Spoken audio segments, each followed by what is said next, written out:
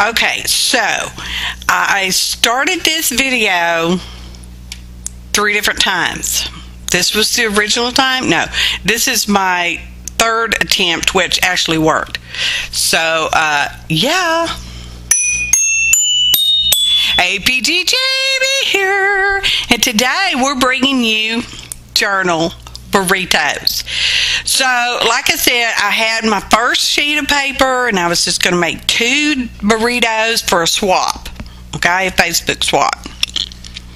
Then when I went to edit my video, I found out that the very first part didn't get recorded.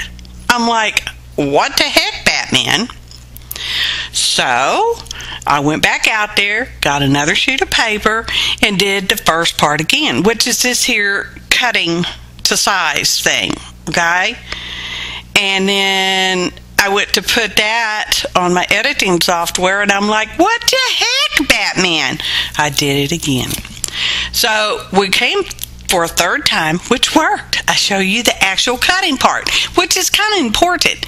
Now, there's a link in the description box to Pam of the Paper Outpost, her direct video for making the burritos, okay, on her channel is in the description box. It won't let me put it in the iCards, but, you know, there you go.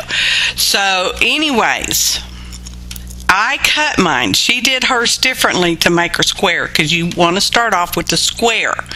The bigger your square, the bigger your burrito, okay? It's like the tortilla you're starting with, okay? The bigger it is, the bigger the burrito or the taco or whatever you're putting in your tortilla. Anywho, this time I rounded the corners. The very first time, the 2 that are in the swap, excuse me, they didn't get rounded till later. Anyway, if you're going to ink your edges, ink them now.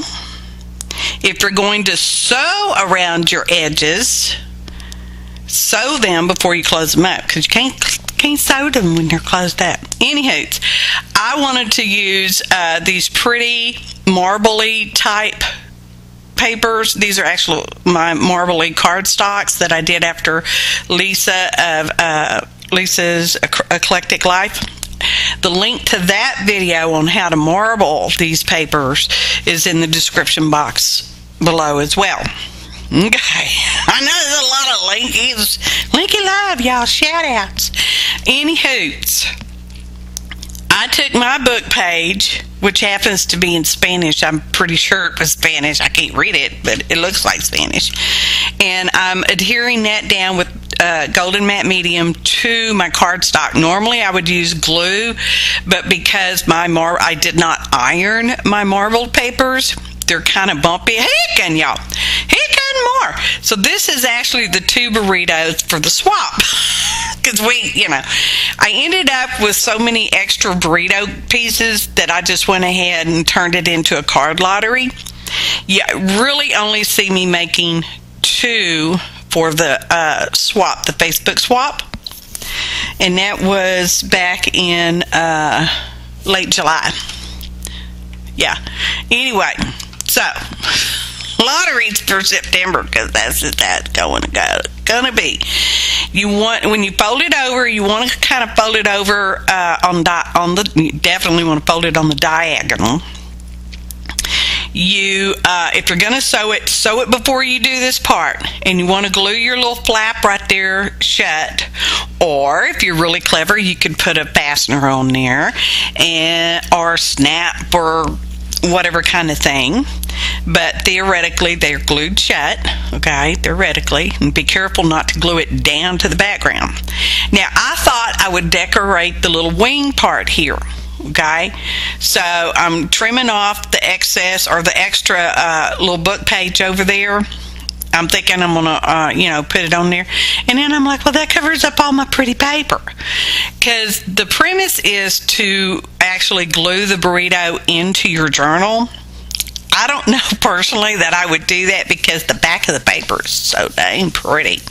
Anyway, I'm doing this. This will show you kind of how to make the little extra flippy flap decoration. I'm getting a slight humming, y'all. Apology.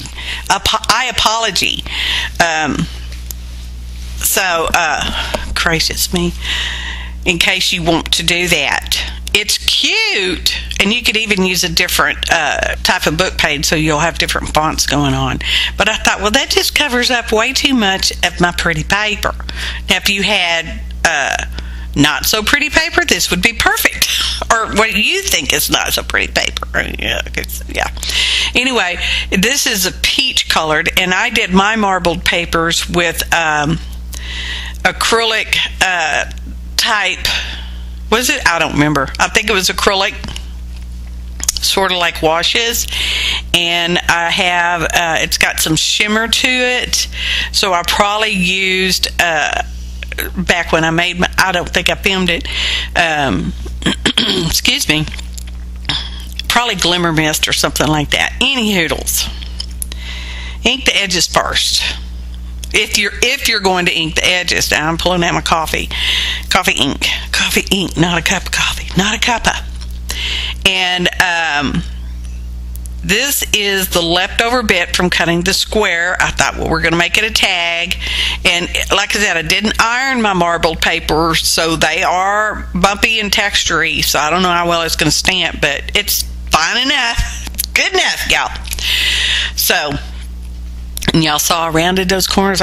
You want to cut if you're going to use your excess piece of card inside the burrito, you want to make sure it slides in there not too loose, and not too, you want to make sure it's able to slide in there, because it can get kind of stuffed. Now I got this World die, and I'm not sure if I listed each die in the description box below the video, or if it just says miscellaneous dies. I don't remember, y'all. It's been an issue. So, anywho, there is a list of ingredients in the description box below. Click on the phrase "Show More" to see more information. And the stamps, I can tell you, I don't know who any of these stamps are by, but I liked them, so I used them, because I kind of went with a sort of a travel-ish type theme-ish. They can be themed, they don't have to be themed.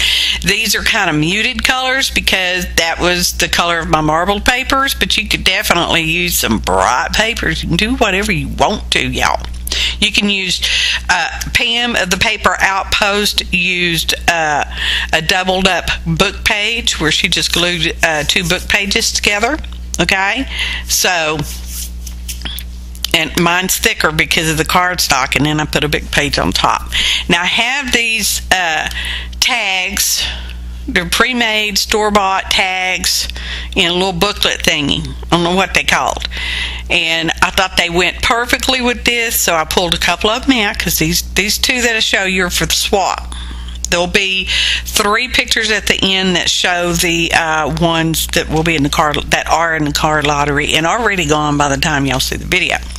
So I got a globe die as well. I'm sure they're all Tim Holt dies, or Sizzix, whatever, Spellbinder or somebody.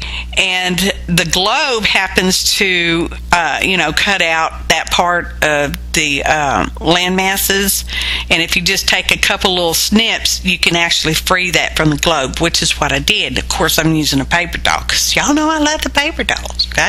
It has nothing to do with whether it's vintage or not vintage. I just love the paper dolls. And I was just thinking this morning, the day of this voiceover, that wouldn't it be nice if they started making, of course, you got copyright issues, and they're probably not old enough. If I'm not old enough to fall under the copyright fair use thing, then pictures from the 70s aren't either, okay?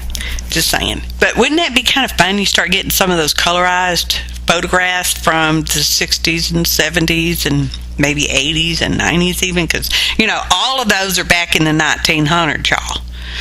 We're in the 2000s now. So, miscellaneous ephemera. I have some butterflies in a Ziploc baggie. Maybe not a brand name Ziploc, but anyway. And I found 2 that were of similar, not really similar. They both have a pop pop dot already in them, so that's what I used. One on one, one on the other. The washi postage stamp I got from Amazon, came on rolls, washi tape roll. I will not get them again because they don't tear off very good and you lose the stamp thing. So we got a journaling card, a tag, a world. I had a couple of slides laying around. They are blank. I'm sending the swap people a couple of labels they can use if they want to. And here's where we're going to actually do the reveal. And we took the put autofocus on so it gets a little wonky, and that's just the way it goes. I'm showing you the pretty paper because I think it's pretty. These two happen to be out of the peach colored paper, and that was just an 8.5 by 11 sheet of cardstock, and I cut it at 5 1/4, each one at 5 1/4, and then I squared it up by going 5 1/4 again, and that's where I got the leftover piece for the slide-in tag. Anywho, I'm including an artist trading card on the swap ones because, just because I could, so I did. And the CardLottery ones will have just a little edge piece, no globe, but they get an image and stuff like that. So, lucky CardLottery winners. Oh, I'm so excited. I can't wait to see what my burrito swap partners send to me. I'm excited. It's my first burritos, y'all. Journal burritos. Anyway, stuff them. Stuff them good. You could also tie a string around it. But like I said, if you're going to ink and you're going to sew them on the sewing machine, do that before you glue them shut. Okay? All right. So, what time is it? Photo montage.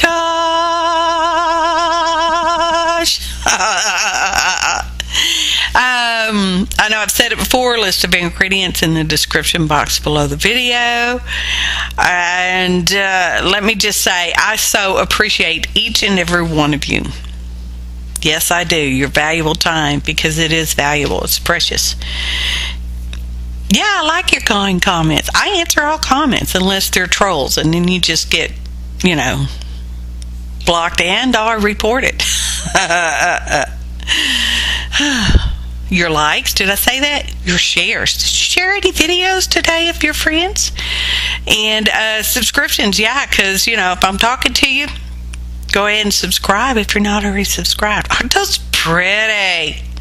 Thanks for watching. And happy arting, y'all.